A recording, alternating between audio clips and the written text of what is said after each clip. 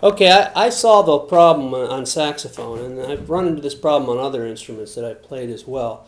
But I had a real strain in my hand from the flexors, and it felt like it was coming from the fourth finger. And I thought, well, maybe I'm getting too straight of a fourth finger. I always like to try to keep a little curve to it because you have to use that on the saxophone down there with a reach and press pretty hard. So, but I noticed something else that was happening. And what was happening was when I put my third finger down, this thing would jam way back like that. I mean, I can't even hardly do it anymore. It would jam way back like that. And that's what was hurting it. It was a reflex action from this. When I flexed the first, second, and third finger, the fourth finger would jam way back. And the way I solved the problem was I took these two fingers and I pushed them into my thumb like this, okay, imitating depressing them, just kind of gently like that, like I depress keys, okay.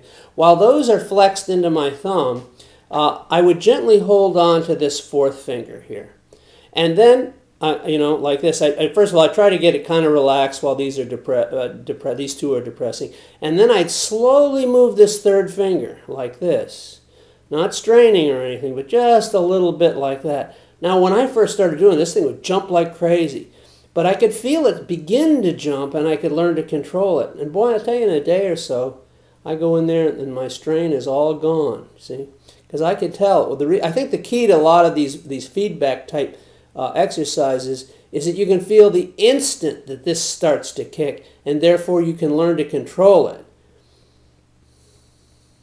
Like that. And this way it would look like this if I were holding it gently and moving, see? And it still wants to kick a little, but not much, and it doesn't do it on the sax.